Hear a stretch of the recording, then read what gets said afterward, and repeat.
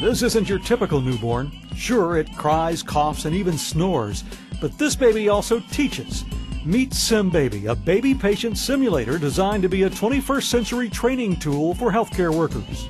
Before SimBaby came, we had classroom classes where it was basically lecture and you had overheads or you had videos, and it was very difficult to get them educated to where they actually are able to see and hear. In the past, it would have been us telling them, okay, it's wheezing, it's doing this. We're having to tell everything. Now they get to assess that. Like his father, SimMan, Junior here is controlled by a trainer using cutting-edge software.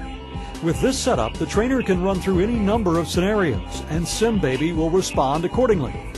Today, it seems SimBaby is having some heart problems.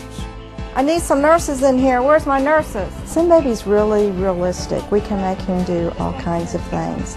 We can simulate the different types of retractions that we actually will see in a baby. We can have his heart rate go really fast, which is what we would see. Everybody staying clear. To enhance the realism of the simulated emergency, a trainer can run the program by remote from another area, leaving the trainees to fend for themselves when confronted by certain medical situations or even a few curveballs that might come their way. I tell them up front, if something happens that, you weren't expecting, what would you do? Keep running the scenario as if it was real. It's like, whoa, you have to stop and think, is this, oh, now I need to do this. And so it's been an experience with SimBaby. With everything from realistic sounds, lifelike movements, and convincing changes, SimBaby's lips actually turn blue if there's a problem. These nurses are getting a workout. They're also gaining the ability to repeat delicate procedures.